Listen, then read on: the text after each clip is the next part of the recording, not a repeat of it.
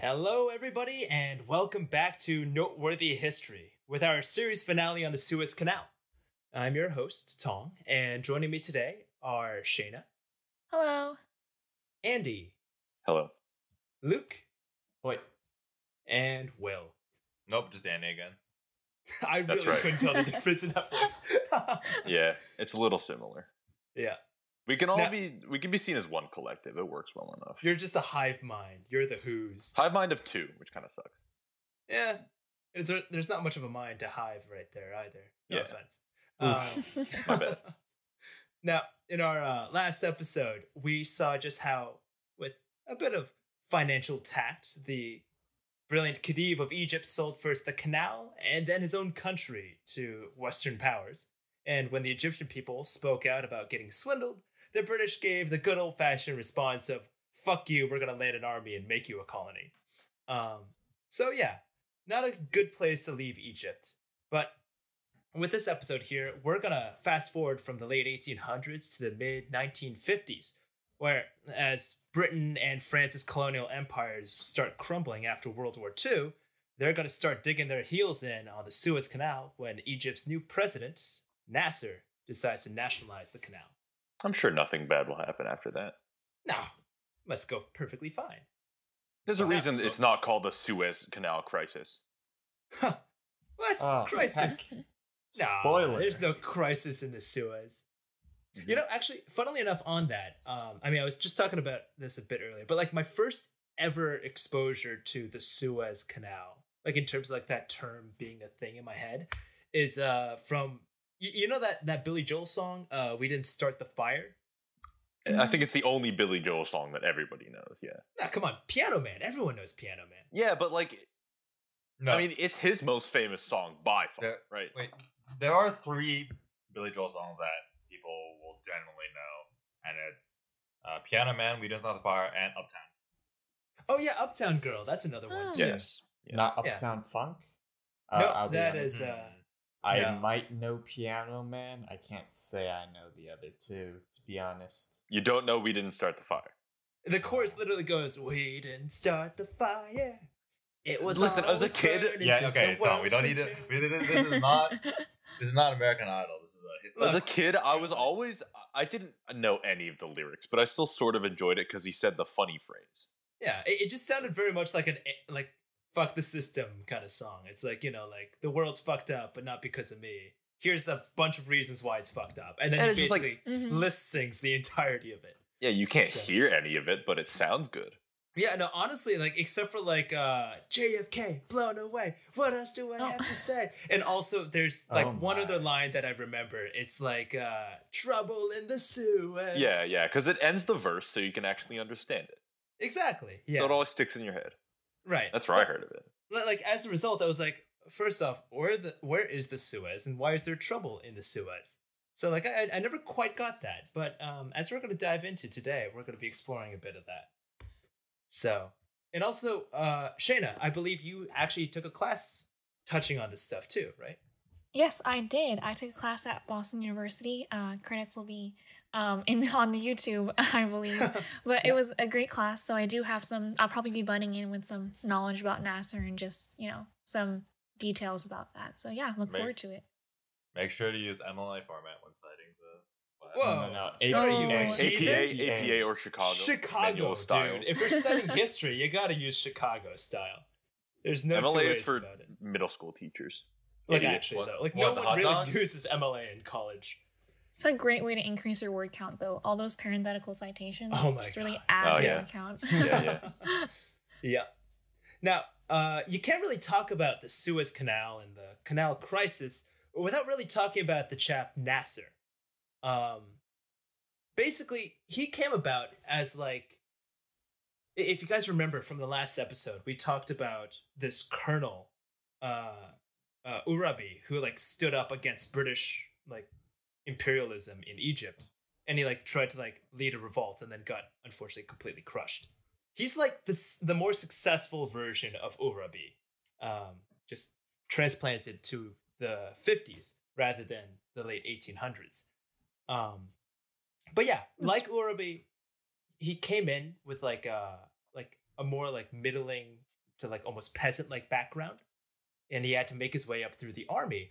And he also came up in the time in Egypt where there was a lot of anti-British sentiment. Now things I can't imagine why. Yeah, It's not like they took their canal in their country. Yeah, why would they be pissed about that? Well, if you wanted to find another reason to be pissed, it's because World War II happened and they basically doubled down on Egypt. So Yeah, people World War never really I- talk about like the African side of World War II. What side was Egypt on in World War II? Well, after World War I started, Britain just gave up maintaining the guise that they were still going to be ruling Egypt, but in the name of the Ottoman Empire, because the Ottomans sided with the Germans. So Britain's like, haha, that's our excuse. Yes, we're just going to make it our protectorate. So they go ahead, they make the Khedive now the king of Egypt, still of the line of Muhammad Ali. And then they go ahead and basically put their troops down everywhere. After World War I, the Egyptians were like, hey, we didn't really like that. So can you like give us some more constitutional powers and ability to represent ourselves? And this was led by a group known as the Waft Party. And they actually were able to send a delegation to the peace conference at Versailles. So they gained some credibility, and the British were like, all right, fine. We'll give you some leeway in how you run your fucking country. I mean, But- the Treaty of Versailles was notorious for working very well. So I'm pretty sure everything went absolutely. well. Yeah, And then it stopped all afterwards- colonial powers from imposing their will on other countries. Yeah. There were no Exactly, like- greater East prosperity spheres. No, I it don't know didn't what apply you're to talking Africa about. about. though. Self-determination did not apply there. They're like, nah, not that region. Yeah. Italy would never try to do something in Africa. No, Pretty sir, ridiculous. definitely not. But after the Waft Party did this like big success, it's like, woo, we won some rights. We have like an elected body that actually has some power.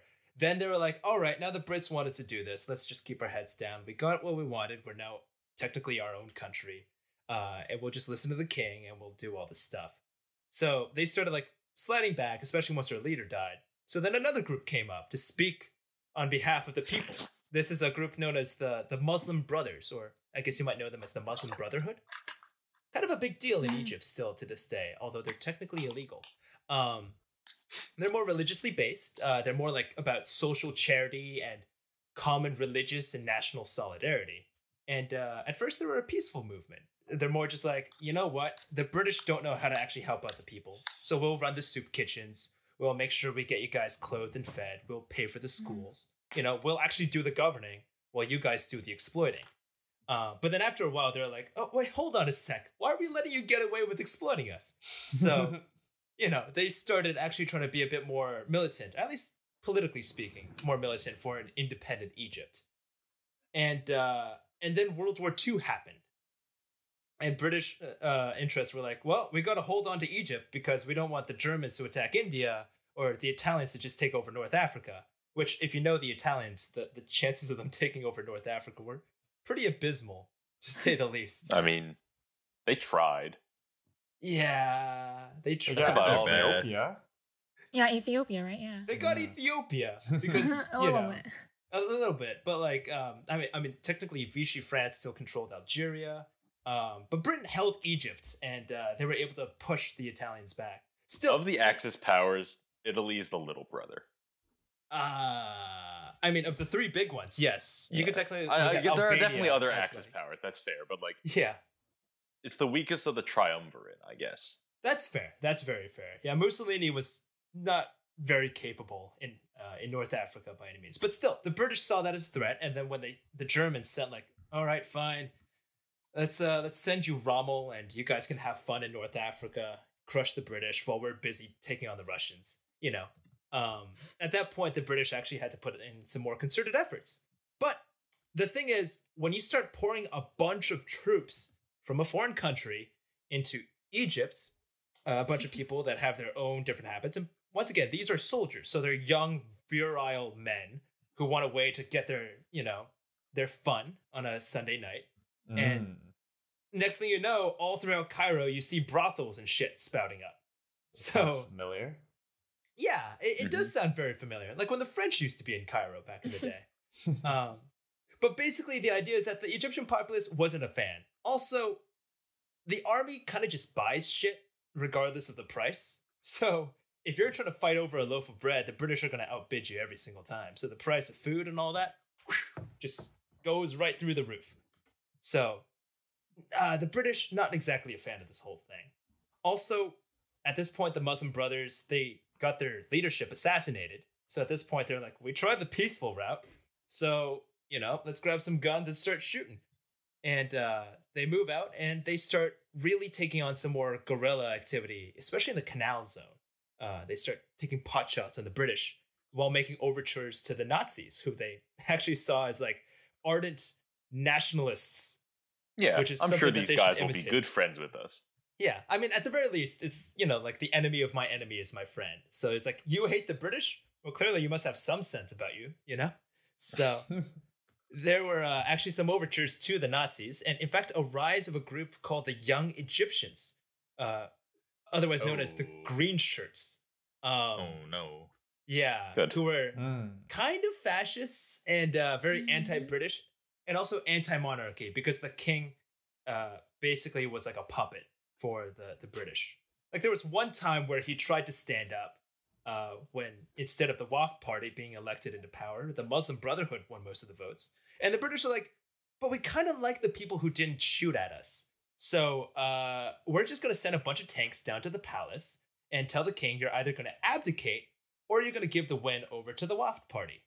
And the king, I mean, it's kind of a tough choice there, So, but he did cave, and everyone was like, ooh, fuck you, king. You should have been shot. And he's like, bro, what do you want me to do? So. Probably get shot. Yeah, yeah. Well, after World War II, all this tension's rising, right? Also, funnily enough, amongst the Young Egyptians, there's a certain chap by the name of Gamal Abdul Nasser. A guy who's a young military officer and a young Egyptian who wants to see the British out of his country. And he's like trying to like gauge the scene and, also seek a chance for promotion and the like. Well, sure enough, that chance happens in 1948 when Israel declares itself a country. Obviously also displacing a lot of Arab Palestinians from their homeland in the process. So Egypt's King Farouk, is like, you know what? Now is my chance to shine. Like, they thought I was a collaborator with the British. Well, I don't play by anyone's rules but my own. So I'm going to go organize an Arab League of 7 different countries, and we're going to knock the stuffing out of Israel. So, basically, King Farouk organizes an army, tries to take on Israel, and fails miserably. And the military, which at this point was already looking at Egypt's king as like, a pushover, next thing you know, Egypt's king trying to organize that war against Israel. Because after it completely goes south in 1949, the king just lost all sorts of credibility with the public, with the military, with anyone. So sure enough, after a few more years, in 1952, a group of people known as the Egyptian Free Officers, which is like, if you want to think about it, almost like a subsect of the Young Egyptians, go ahead and launch a coup, which forces the abdication of King Farouk. And for a time, at least, they maintain the monarchy, and they put into power his like infant son by the name of Said II, I want to say. Fuad II. Fuad II. The guy's still alive at this point, Classic move. Yeah. Yeah. He's like, Oust your it's like, opponent and replace them with a literal child. A baby. yeah. But that didn't really quite last too long, and that's partially because of Nasser. So the whole coup was officially organized under the control of a general by the name of General Naguib. But Naguib's vision is that, like, all right, we kicked out a corrupt king, we got rid of the Waft, who like are still basically pansies for the British in our country. Why don't we just go ahead and get a new civilian government, and then we could just back off. We'll maintain the monarchy. We'll entertain the idea of a child being in charge, but we'll have like an elected civil government and all that stuff, and everything's going to be fine. That's Naguib's style. We're just stepping in here as a temporary stopgap. And Nasser, on the other hand, is like, well, I mean, we already have the power. Why not just run with it, you know? Like, look, we've given civilian governments power in the past. The WAFT came in, took over the power, and then they became suckers for the British. The king came in, claimed to fight on our side. Next thing you know, he's trying to like bow and scrape to the freaking British. Every single time we try to get a civilian government in there, they don't have the power to push back against outside forces. But we're the military. We know what's up. We got guns. We got tanks. We could push back the British if we wanted to, you know? So why don't we just hold on to that? And after a bit more internal politicking, he was able to like oust Naguib and basically take over as president of Egypt, which wasn't very popular for the Muslim Brothers, who, you know, they were like, we kind of want civilian government, you know. We don't really like this radical, what they viewed as a secularist taking over in Egypt. But for their troubles and an attempted assassination of Nasser by them, they then get banned. So, yeah. Fascism. Fascism. It kind of has a thing. Especially when their leader almost gets assassinated by them. That tends to give some good incentive to go ahead and ban some political parties. But, I mean, Nasser he might have had some initial fascist underpinnings, but if anything, he was a very ardent socialist.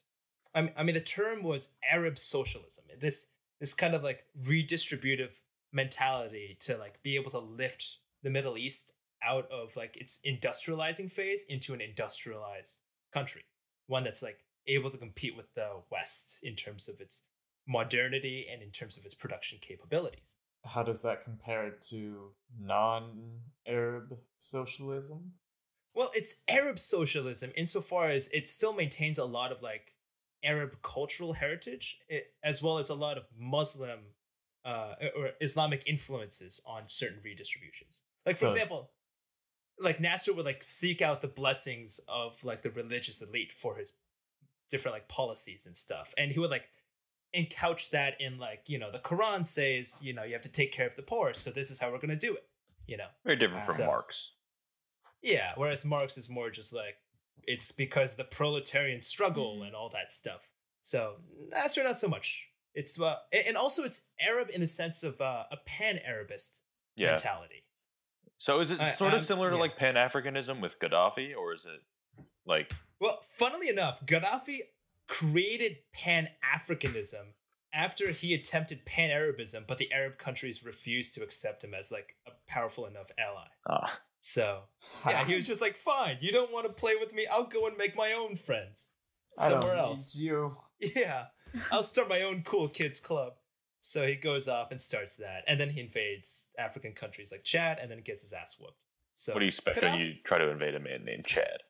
What are you gonna do?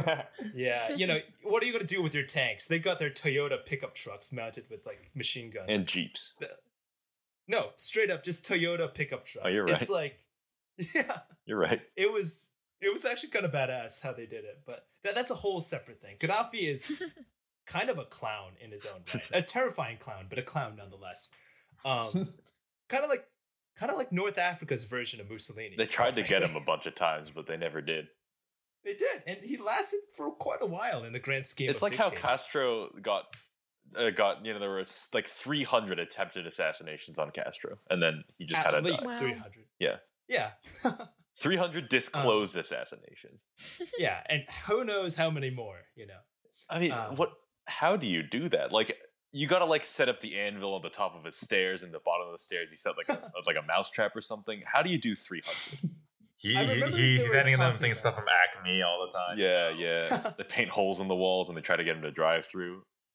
I remember there was an account in which they literally tried to sell him like explosive cigars. So like when he would light it, it would blow up in his face. Wow. But it either didn't go off, or, you know, it's communist there. He doesn't buy fucking cigars from Western imperialist pigs, so he just didn't use them. So there's a lot of, half of them, quite frankly, were just like, look, we are anti-communist, so we will support the Cuban refugees by carrying out these things and winning over their vote from Florida, because Florida is a decisive voting state, like it is now. But like, we don't expect them to work, you know. We'll put in the old college try and call it a day kind of deal. So probably why Castro survived for that long. They just didn't bother to really see it through.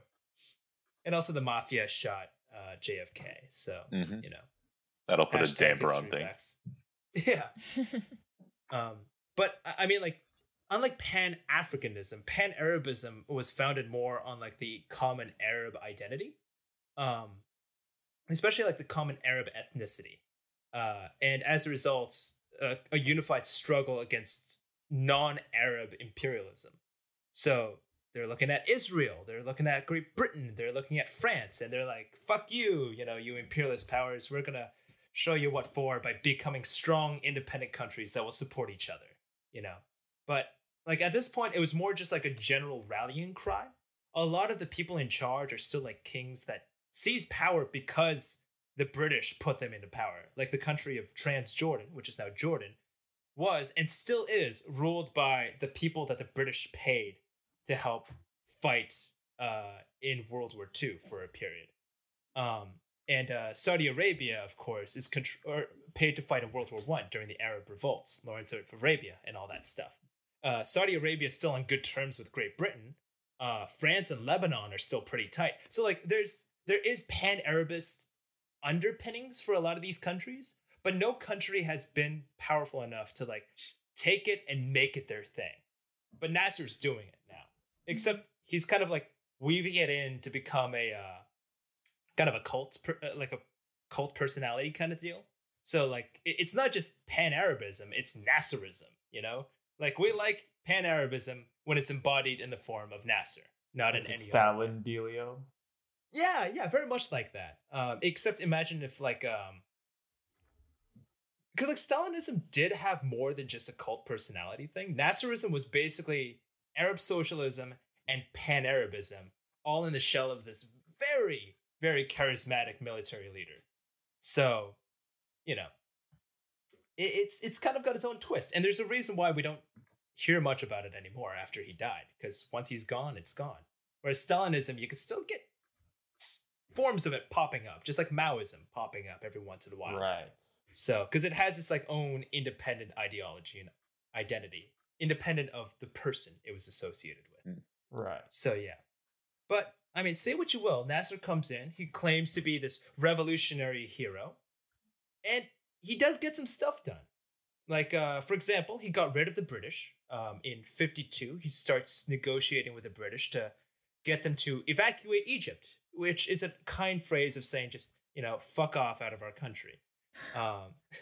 And in 54, they finally reach an agreement where they're like, all right, fine, we'll leave everything, including the Suez Canal, but we do have the right to come in here if you guys get attacked, or we think you're under attack by, I don't know, the Soviets or something, because they're clearly right next to you. Yeah. And yeah, so like we maintain our right to intervene in Egypt militarily if it's to benefit the Egyptians. Yes, not our interest. What are we talking about? No. I feel like a military leader would be able to see something's up with that. Yeah, but like, you know, you don't look a gift horse in the mouth. To be fair, funnily enough, the Muslim Brotherhood, you know, the guys who were like anti-Nasser and tried to assassinate him, they were actually the critics of this deal in Egypt, who were like, dude, you should push a bit harder. Like, this isn't enough. And Nasser, meanwhile, is like, silence you, and just kicks them out. So, you know, They may have kind of thrown away a lot of their goodwill. Yeah, which is funny because at first both the young, like the free officers like Nasser and the Muslim Brotherhood actually worked hand in hand to overthrow the king, and now they're like at each other's necks. Who knew revolutionaries would eat each other like that? Yeah. Right? You know, never saw that before. But basically, they negotiate a deal. The canal is still owned by the Suez Canal Company, which, if you recall, was basically completely controlled by the British and the French. But by April of 1956, all British troops had evacuated from the canal. So, 1956, a pretty significant year. Another interesting thing, too, is that Nasser goes ahead, really takes that socialism thing to heart, and starts nationalizing all the key stuff in Egypt, from banks to shipping ports to, you know, large agricultural communes and stuff like that. And he also tries to go ahead and maintain his independence despite being technically socialist. Because like especially Americans, when they hear the term socialist during this era, they're like, he's a communist. Yeah. But he's gonna fall to socialism any day now. It's the domino theory. Yeah. Next thing you know, the Egyptians are going to be waving around the hammer and sickle. So America at this point, they go ahead and try to do this thing called the Baghdad Pact. I don't have a lot of knowledge on this stuff. But like, and Shaina, feel free to jump in if you have anything more on this. But like, from my understanding, it's basically like a mutual defense pact, which is just to keep the countries on the good side of America and not on the side of the communists. Something like that. Yeah, I believe that's it. I think I know more about I guess the later stuff with the Suez Canal, but he did pander to both the US and the Soviet Union. Kind of veering away from that a little bit. I was just going to say that this is happening in the context of the Cold War, right? So he, in order to maintain independence, he's really smart about it because he understands that America is not the only superpower now. They have a competing superpower. So he can play both of them off each other to get what he wants. So I think maintaining the good books with both of them was a really hard thing for him, but it worked in his favor at this point because they both wanted his power. Pan-Arabism really elevated him as a leader in the Middle East region. So absolutely, yeah. And also just to, be sure that he could stay, a free player. He refused to join the Baghdad Pact, and actually kind of just to show how much street cred he had with Middle Eastern countries, he was able to convince Syria and Transjordan to not join the Baghdad Pact either. But on the flip side, he was also like, hey, America, I was thinking about taking out a small loan of about $1 billion. Trying to build this new Aswan Dam, and it's costing me way too much money. So, you got this World Bank thing going on. Just give me a nice loan. I'll pay you back. Egypt's always good on paying back on its debt, right? We'll even mortgage our country if need be. So they were in the midst of negotiating this whole thing when America in 1956 goes ahead and yoinks the deal off the table. It's not exactly clear why, but I'm assuming the fact that they refused to join the Baghdad Pact kind of rubbed them the wrong way. Mm-hmm. Also, and then they also, were you going to go with it? You go ahead. You go ahead. I think they also did. They signed an arms deal with, I guess, a part of the USSR, Czechoslovakia. So they the US was really annoyed about that because you're signing an arms deal with the enemy. Once again, it's communism or the US. There's no gray area. So for them, that was betrayal. And then they also recognized the PRC, so Beijing and China. Because, the communist China, point, basically. So them recognizing a communist country just was also another affront. So a couple of these steps just made the US not trust Nasser as well as they could. Yeah. And meanwhile, Nasser's just looking at this from like his own problems. Because since like the defeat in 1949 by Israel, there's just been constant border skirmishes between Israel and Egypt, as well as like Palestinian refugees in Egypt launching attacks on Israel. The only difference is that, like, as evidenced by the fact that Israel was able to knock off 7 different countries' militaries, Israel was kind of outclassing everyone in terms of its regional neighbors. And so Egypt was kind of getting the short end of the stick when it's like, we'll send some people with guns over there to shoot up a small town. And then Israel responds by firing an artillery barrage that levels a village in Egypt. And they're like, wait, hold on. It's not exactly equal play here.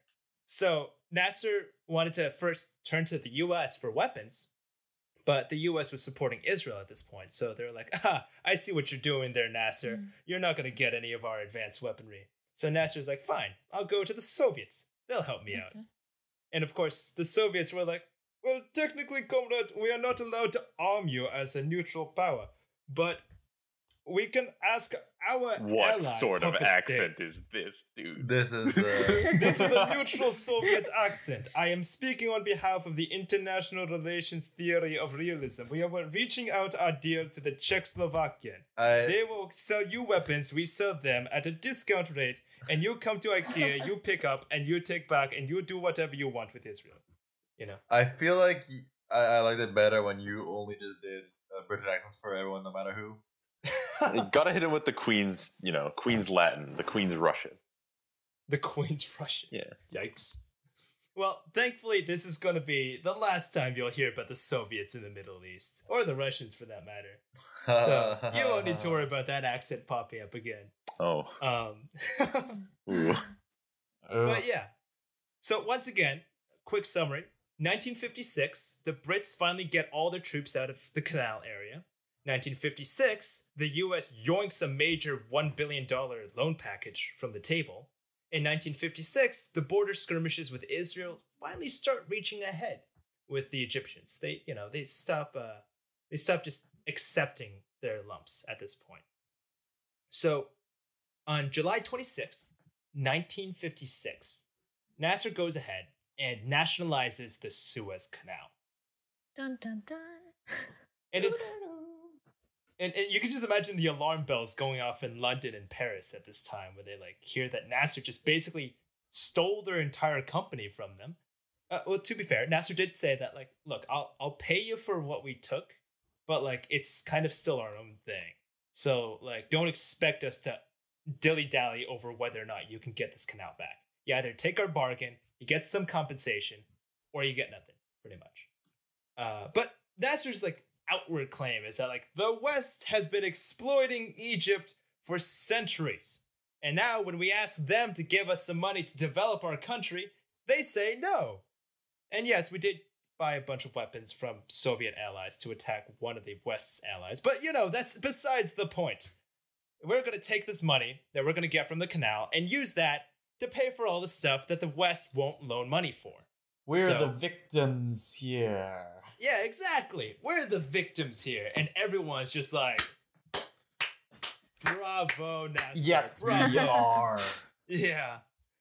So all the Egyptians are super happy about this, and all the other Arab states too are like, that's what I'm talking about. That is a pan-Arab hero, This is a pan-Arab moment. Yeah. And meanwhile, in the West, Britain's like, I do believe we just lost all chances of maintaining our overseas empire. To which the response was by India, what empire are you talking about? You literally just lost control of India. Why do you want to maintain these connections? And France, meanwhile, is like, oh, I knew it. This is the Egyptian conspiracy. This is how they're going to kick us out of North Africa. First, they start arming the revolts in Algeria because there's no reason why the Algerians would want to, fight against us. They're benign, extortionist French overseers, Yeah, It's got to be the result of... Exactly. It's got to be the result of those Egyptian agitators and that Nasser fella. So, we gotta teach them a lesson for supporting these Algerian freedom fighters. Or rebels and terrorists, as the French would have known them. Yeah. And meanwhile, Israel is like, well, if we get a chance to really sock them a good one, we might as well take it. So they go ahead and while they're negotiating some sort of a deal with Egypt to resolve this issue of who owns the Suez Canal and what the reparations are going to be, Israel, France, and Great Britain, and only these three countries, go ahead and create the secret tripartite alliance and coordinate a surprise invasion of the Suez Canal with the hopes to overthrow Nasser as a result. And when I say surprise, it's really coordinated. Now, keep in mind, this nationalization thing, July 26th, so end of July. In October 29th, just a few months afterwards, also in that same year, Israel sneaks up its cannons onto the border with Egypt and starts bombarding the Sinai Peninsula, which is Egypt's oil haven, if you will. They start shooting that place up, and then next thing you know, Act 2, the British fly in and start bombing Cairo and the Canal Zone on the 31st, and Israel starts sending tanks and troops racing along the east bank of the Suez Canal. And then just a few more days later, British and French troops land at the north entrance to the Suez Canal with French paratroopers jumping in. It's everything is going like clockwork. It's just boom, boom, boom. Everything's clicking. It's D-Day preparation if it worked. Yeah, no, honestly.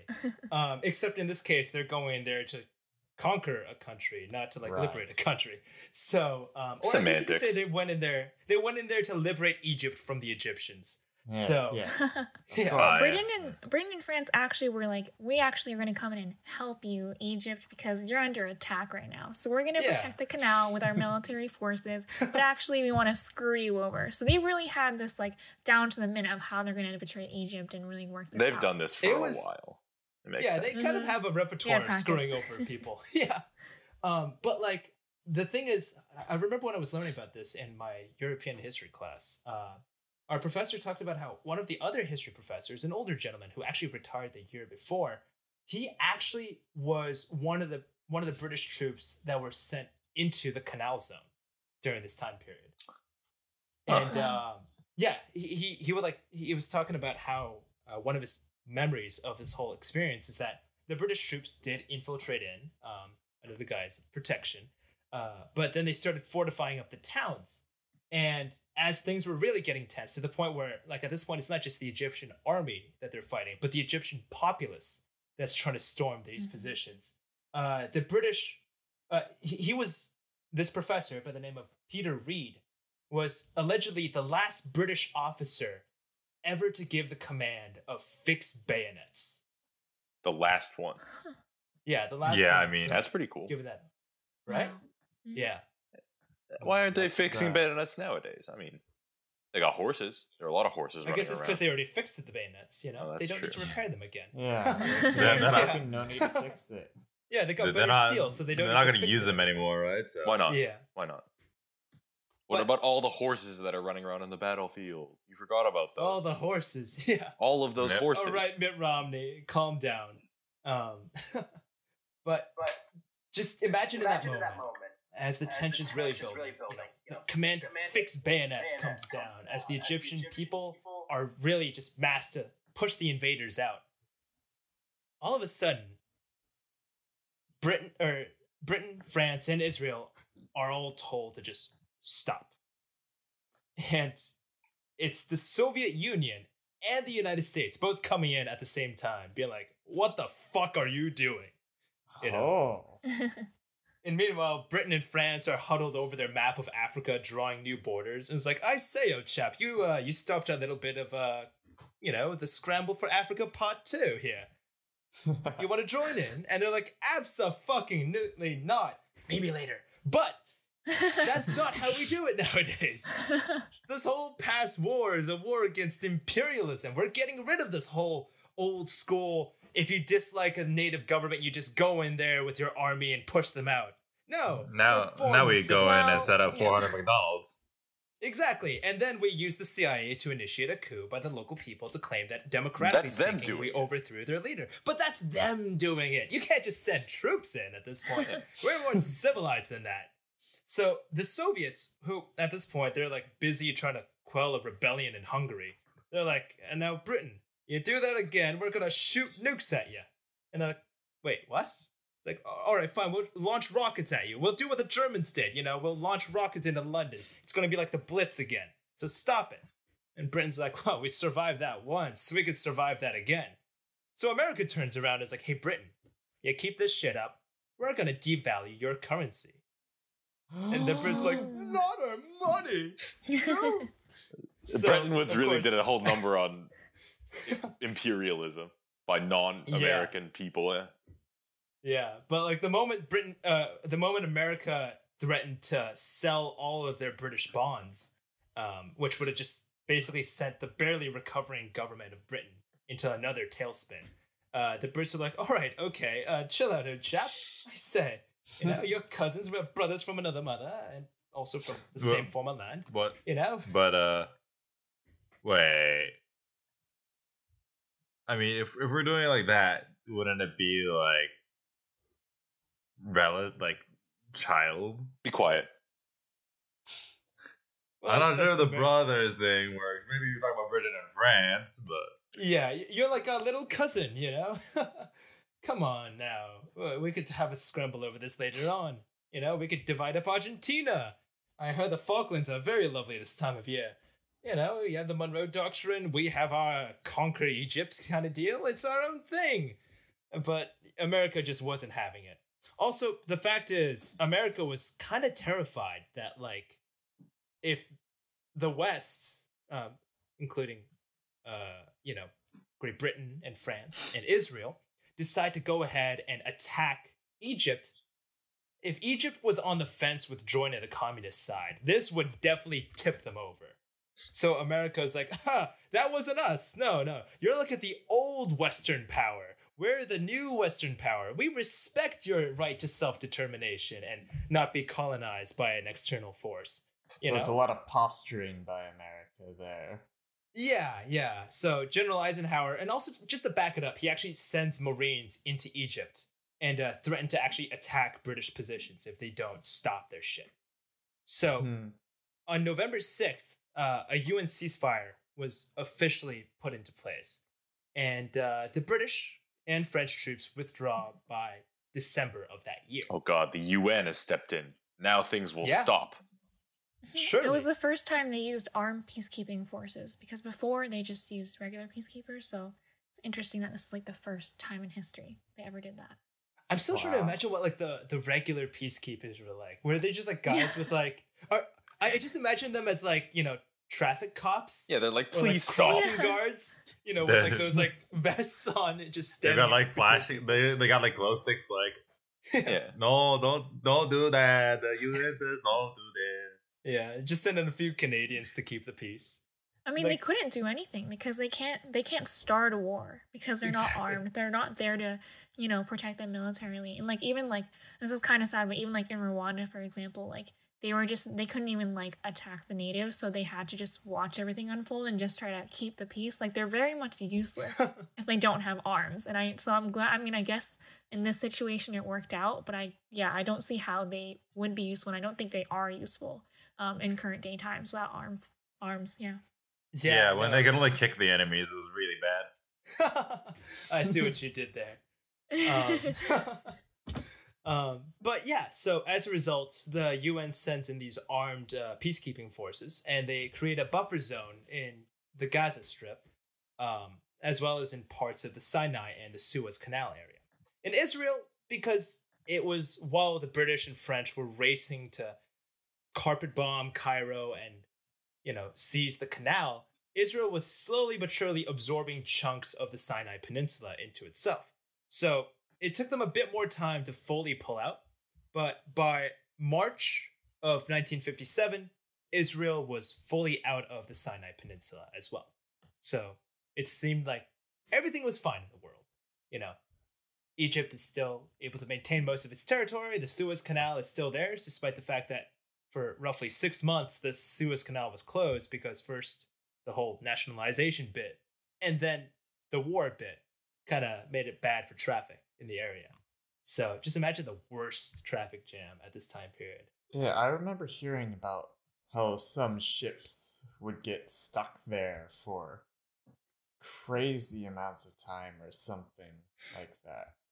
Yeah, and also the thing is, like, when the Egyptians chose to close the canal, it wasn't like they could just turn a key and then they could lock the whole place down, you know? They actually went ahead and scuttled, so they like purposefully sank 40 ships into the canal zone. That's so that right. way no ships could actually go through there.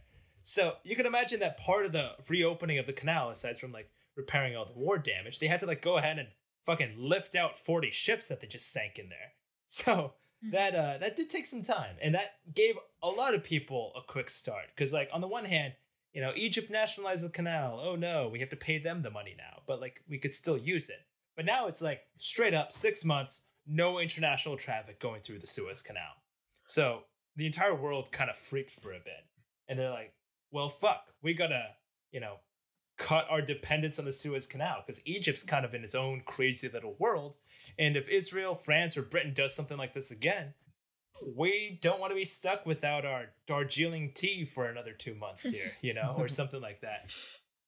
So as a result, the country started making these precautions, which in other words means, oh, we could just go around Africa again. I mean, it's not going to take us 3 months to do it, like back in the day of, like, you know, Vasco da Gama. So we could just go ahead and sail around with our cargo ships and do that. So Yeah, a plans, little old-fashioned circumnavigation of the continent. Exactly. Good Now with times. like advanced shipping technology. Yeah. So, wasn't in the grand scheme of things, it wouldn't have been too hard to change tact. You just had to add a few more days to the overall time span for that shipping. It's no longer going to be Amazon 2-day delivery anymore. So, Yeah, but I want money. well, if you want money, then you could either invade a country and get screwed by the Americans or the Soviets, or you could just kind of suck it up and, sail around Africa. So, But also, bes- I'm not sure about this, but where were they getting their oil from? Because I think that was another issue with the Suez Canal, where I think 2/3 of their oil supply was going through the canal. But I'm not sure, were they getting it from Middle Eastern countries at this point, or was it? it was from the Middle East, yeah. Okay, yeah. You'd be looking at Saudi Arabia, Yemen, Kuwait. Well, not really Yemen. Yemen was more a war-torn area. Oman, and also Iran to a degree. And Iraq too. Were shipping oil through that area.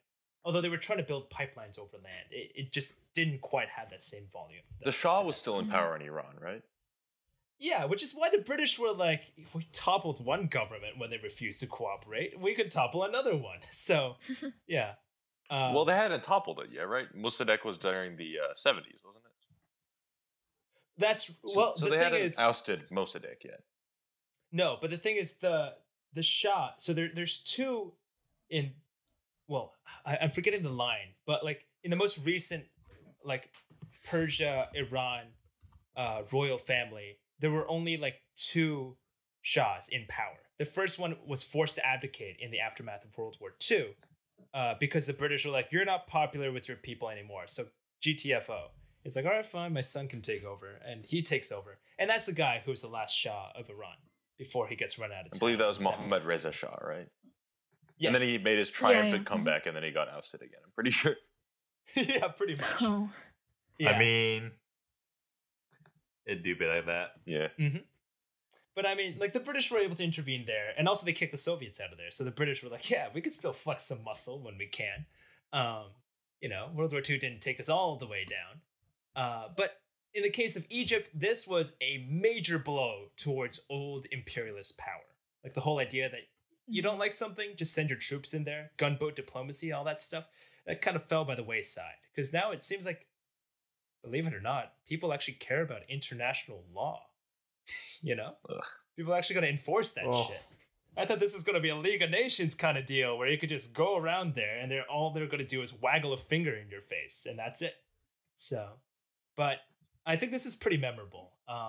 The Times of London, after this whole thing, wrote about how the Prime Minister Eden, was the last British Prime Minister to believe Great Britain was a great power, and he was the first to face a crisis that proved beyond doubt that Britain just wasn't anymore. So, yeah, France, Great Britain, they're all, like, their days of Washed glory in the up. sun are very much past. You're and all now, washed up. yeah. But they And definitely now- also got no, definitely go got like replaced with the US and the Soviet Union, because also just a lasting effect of the whole Suez crisis was the involvement of the United States in the Middle East, because essentially the Eisenhower Doctrine happened in 1957, where he extended from the Truman Doctrine and was like, we need to contain communism in the Middle East because Pan-Arabism is essentially a communist threat. So a lot of like the future conflicts that occur it leads the way for all of those, because the U.S. starts to back rivals to Nasser's power. So like the Arab Cold War occurs where Nasser's against Saudi Arabia, and then the U.S. is like, we need to back Saudi Arabia up, just indirectly, so that we can have them win and we have influence in the Middle East. So it's interesting how the long-lasting effects, like Britain left, but then the U.S. kind of just scooted in to take over their throne. Yeah. Right. And also as like the foil to that, the Soviet Union, once again, like, yes, their threats to like launch missiles to hit London were kind of overstated. At the same time, they're still there. And if you're going to put peacekeeping forces down, the Soviets have to sign off on that too. So it's clear that the Soviets still have some sway in the area. And in that Cold War thing, you can't have a Cold War without the Soviet Union as well as the Americans. So they're definitely a force to stay relevant in the Middle East from then on. But yeah, on the flip side though, Nasser Nasser comes out of this whole thing after his army gets literally trounced in a matter of a month. He comes out seeing this as a political win because, yeah, he got defeated, but the imperialists were forced to back down by other imperialists. But, that's neither here nor there. Nasser came out as the top dog, baby. So he comes out strutting his stuff and is like, stays winning. I am the legend of Pan-Arabism. Like, you want to see us become a great nation? You come to me. I'm going to make being Arab a great thing again. So he goes on and he's like, look, I'm clearly winning in Egypt already. So it's time to move this onto the global stage, baby. And first thing he does, reaches out to the Soviets. He's like, my man, you backed me up when I needed that help the most. So in return, why don't I come to you so you could pay for my dam? Because the Americans still haven't paid for it yet. Help a brother out, please. Pretty please. And the Soviets were like, okay, you take money, build dam, fuck off. And He's that wow. friend. Yeah. That was easy. Yeah, he actually got the money. And it's like, yo, this worked. Stays so it's like, winning. oh, look at that. Check that off the list. Built a fucking dam. That originally was the project of British imperialists in Egypt, and it was built by the forced labor of Egyptian peasants. But that's neither here nor there. Because now they're, it's a dam built by the Egyptians, for the Egyptians, by Nasser. And and just put a few statues up here and there, And you know what? Look, this Pan-Arabism thing, I feel bad keeping it trapped inside of just Egypt here. So why don't I extend my magnanimosity out to some of my neighboring countries? So this is, I think, in 58, just literally a year after the Israelis left Sinai. He goes out and reaches out to Syria, which is undergoing its own civil war and its own coup. And is like, look, you guys need a strong hand to guide you guys to victory. Why don't I be that strong man to take over and rope you into a new country? And, we'll make this an equal partnership where you give me 75% of your taxes and I spend that money. Equal. And, and the Syrians are like, we'll do what you say, Nasser. And they created the United Arab Republic. And, surprise, surprise, that didn't last very long. Because the Syrians are like, wait a second. Did we just get swindled by Nasser? You're Wait, not no, I need the spending that Syrian money voice. equally. Yeah, but it's okay because we got swindled by An Arab. an Arab and Exactly. not a dirty imperialist foreigner. And they're like, yeah, but we actually got kind of treated better under the French. So, anyways, literally a few years later, 3 years later, I want to say, the whole thing just fell apart. Nasser said it was an amicable breakup, but we all know what happened there. He's still crying back home in Cairo about this whole Eating ice cream. Yeah. And, Syria, I broke up with Syria. But, as with the case of these kind of bad breakups, he has to go and find a rebound. And his rebound was Yemen. Because he's his side gig. Yeah, he's like, hey, His Yemen, science. I see you guys are undergoing a civil war too. Why don't I go ahead and back you guys against those monarchist pigs? And meanwhile, Saudi Arabia is like, excuse me, monarchist pigs? I'll have you know, we are actually very, very powerful creatures here. We are more like an eagle or a horse. This is a bad or soap. a camel. Yeah. So basically, this is where the whole what Shaina you were talking about, the whole the Arab Cold War happens. Mm-hmm. Because of this civil war in Yemen. The Saudis back one wing, the Egyptians back the other, and the Saudis get the Americans to back them too. Because they're like, you like oil? Hey, you know where else there's oil? Yemen. And America's like, oh, I think they could use a bit of democracy. Or sorry, monarchy. Yes, you're a monarchy. That is fine. That's totally cool. Just good old American monarchy. We'll Don't back be that. communists. Yeah, just don't be communist. Exactly. And of course, Nasser's like, that's fine. I'll call on the Soviets to help out. And Soviet Union's like, oh, busy with space race. Be back from moon soon. And they didn't really help out too much. But, our good friend Nasser gets his troops bogged down in Yemen. It becomes literally Egypt's version of Vietnam, pretty much. And he's desperate to like find a new way to prove that he's still got it in him. He's got his midlife crisis coming on. But he's like, yeah, no, I'm still the strong Nasser that, you know, knocked off the French and the British out of the Canal zone. He's washed. With all, Get him out of here. yeah. He's washed. But he's like one final chance at glory. Who do we hate the most? Like, we can't hate the British and the French anymore because they're gone. Israel's still here. Yeah. Oh no. Oh no. Oh no. Yeah, let's do Israel. So he gets an intelligence report from the Soviets being like, Comrade, it seems like Israel's rallying forces on the border of your former girlfriend Syria. You might want to do something about this. And it's like, nah, man, Syria's only good for me. I'm gonna step in and tell Israel to back the fuck off. Didn't he try to attack Israel before? Yeah, I mean It went great. That didn't work out. Those were border skirmishes. And they all went very, very badly. Bro, if I was trying for real, we would keep them out 3 days, dude. Yeah. Yeah. If I were I'm there, just- I would I'm have just letting them defeated win. the Pretty Israelis. much. Just a personal So- decision. Yeah, you know, he just wanted to let them have a chance, you know, so he could beat them up later. Mhm. But now he's like, you know, Israel, you've gone too far. I'm going to step in and puff out my chest, and I'm going to cut off your shipments of oil and supplies at the Straits of Tehran. Also, we're going to pressure the UN forces to get the fuck out of the Sinai and the Canal Zone. Which the peacekeepers were like, well, we got nothing in this, so have fun. So they actually were like, they just straight up and left. And Nasser's like, wait, I could have just done that this entire time? Whoops. I could have just asked them to fuck off and they fuck off? Holy shit. I think I still got some of that Nasser magic in me, yo. Next move, it's time to go and invade Israel. And meanwhile, the other Arab states are like, yo, guys, did you hear Egypt's back in town? Yeah, they're going to take on Israel. Dude, I've been meaning to do that for a while. Let's go ahead. Egypt, you can't go wrong with Nasser, you know? When's he ever led us wrong? Syria's like, well, I mean, yeah, we won't talk about that. Syria's It's the crazy fine. girlfriend, you know? Yeah. We don't talk to Syria. But Syria's like, I'm in too, you know? Oh, wow. Okay, never So- mind. Redemption So Syria arc. jumps in with the fray. And Jordan's like, all right, time to do this. And they're like getting all their troops ready. And meanwhile, Nasser's like, haha, yeah, Nasser's back, pan-Arabism, woo.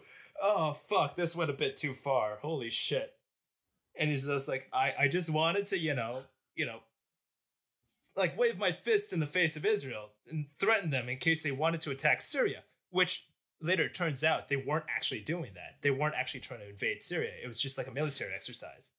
But now that's Nasser's fun. like, oh, fuck, I can't back down now. My girlfriend's back Yeah. and she wants me to go invade Israel. All What the am I guys gonna are going to do? make fun of me. Yeah, I can't back down. And Israel's like, oh, did you guys hear this? We're getting attacked again. And they're like, what, by the 7 countries? The 7-nation army? No, just 3 countries this time. Which 3? Egypt, which we whooped. Syria, which is whooping itself. And Jordan. Oh no. All right, okay, Jordan's like kind of okay. But like, you know. It's we like can France, except all the Caesar strikes are directed at itself. Yeah. Meanwhile, Lebanon's going through its own civil war. But as a result, Israel's like, well, what do we have that they don't have? We have competent pilots and good planes. All right, let's bomb the fuck out of them. And sure enough, on June 5th, starting with a huge bombing campaign, Israel destroys the entire air force effectively of Jordan, Syria, and Egypt. And then, after 6 days, have pushed these 3 countries to the negotiation table. This war, which, surprise, surprise, is known as the 6-Day War, basically Oof. saw Israel take over a huge chunk of the Suez Canal, I think the entire East Bank, the entirety of the Sinai, as well as other territories like the Golan Heights from Syria. And due to this whole thing, from 1967 until 1975, the Suez Canal is just straight up closed. Because at this point, Egypt's on the other side. Due to a ceasefire, they have troops still there, but every once in a while, they take a few pot shots towards the Israeli forces on the other side. And also, just the entire war just straight up ravaged the Suez Canal, you know?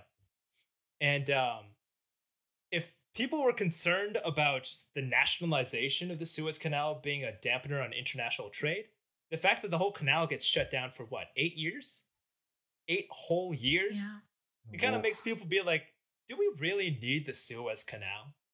So by the time Nasser like scrapes it back together again, and he's like, all right, we got this canal back. They fought the Yom Kippur War and finally reclaimed the Suez Canal for themselves by 75.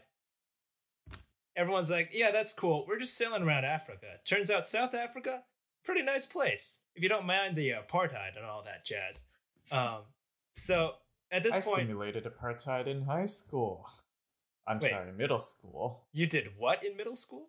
Oh, it's nothing. Just one of the classrooms, the teacher wanted to teach us about apartheid by having us act out as if we were in apartheid for the entire class. So how do they do that? So like one class period, or like is a long-term project? Just one class period of like, I don't know what class periods were like back then, an hour or so. Yeah. Basically, when we walk in, the teacher, she didn't tell us that we were going to be doing this either. Oh, no. I don't think, to be fair, South Africa wasn't like, oh, look, British colonists. And next thing you know, they're like, wait, you didn't tell us you were going to do apartheid. Yeah, I think it was basically the teacher started having us pick these slips from a hat, and so they would tell us. I thought she was making you pick like cotton or something. Oh Lord! Oh, I was gonna, Okay, that's a little better.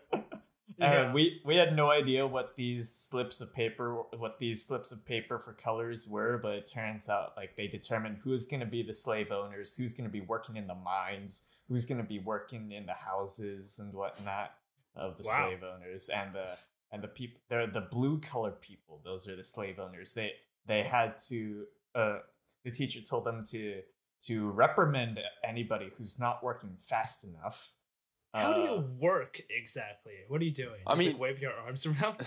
Those of us who were working in the mines, we had to manual draw labor diamonds. We had to draw diamonds for the entire time, and those working in the houses had to draw furniture. So it's the same job, except I'd honestly say working in the house is a little harder. And we get points depending. People get points depending on. You're basically just working for Walt Disney. This is Disney. You're just drawing animation and you're getting yelled at for not working fast enough.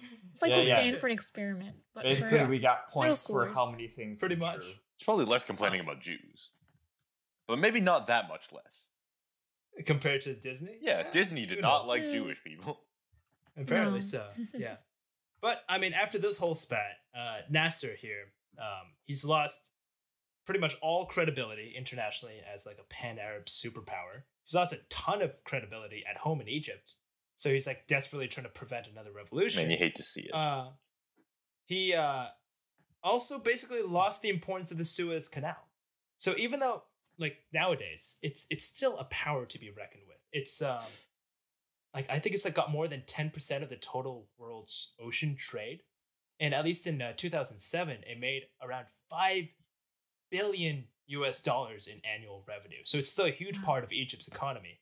It's lost that importance as like the go-to place in order to pass shipping, because people just realized if you could go 7 years without the Suez Canal, we could probably do the rest of our times with something less volatile too. So to cap it off, I guess, with the Suez Canal series, which starts with this whole thing as like a plan by the French as early as Napoleon, trying to envision this as the new way to have the time from London to India, and it becoming the all-powerful thing that you would mortgage your fucking country for. And now it becomes something that's just like, it's important. But after all these wars and all these conflicts over the Suez Canal, it's actually lost importance over time, despite all the conflict and death that people have put over it. So yeah, I guess they really dug their own graves with that one. Was that a pun? Kind of. Wow. Digging. Not really good if it was a pun or attempt at it. Yeah. You got to go a bit deeper to find the pun behind it. Canals aren't that deep. That's true. They're this long. is actually relatively They are they are very shallow compared to like reservoirs. A lot of yeah. Or, my pool. I don't have a pool. I mean, I guess that's the perfect metaphor for this series. It's shallow but very long. And Good. I guess to cut it a bit shorter, we'll just call this the end of the Suez Canal series. You said it, not me. Yeah, okay, I'm saying it. But once again, thank you for joining me on this wonderful episode on the Suez Canal. And this is going to round out the recording for this time as well. We're recording in the summer of 2020. COVID-19 and all that jazz going on. It just ended. Congratulations, everybody. It just ended. We did it. Yeah. That's right. Wow. You go back to school. Definitely not a bad idea. That will get your kids very ill. It's gonna American exceptionalism has won once again. Yeah. We really showed that COVID-19 what for. But, since I am going back to class and going back to school soon, this is going to be the end of the recording stuff. We might be back later on, too, whenever we get the chance. But at least with this series, this is going to mark the end for a while for Noteworthy History. But we hope you'll stick around. We'll have some more content coming up. Not in the form of podcasts, but in the form of some smaller highlight videos. And in the meantime, I'm Tong, and this has been Noteworthy History. And stop.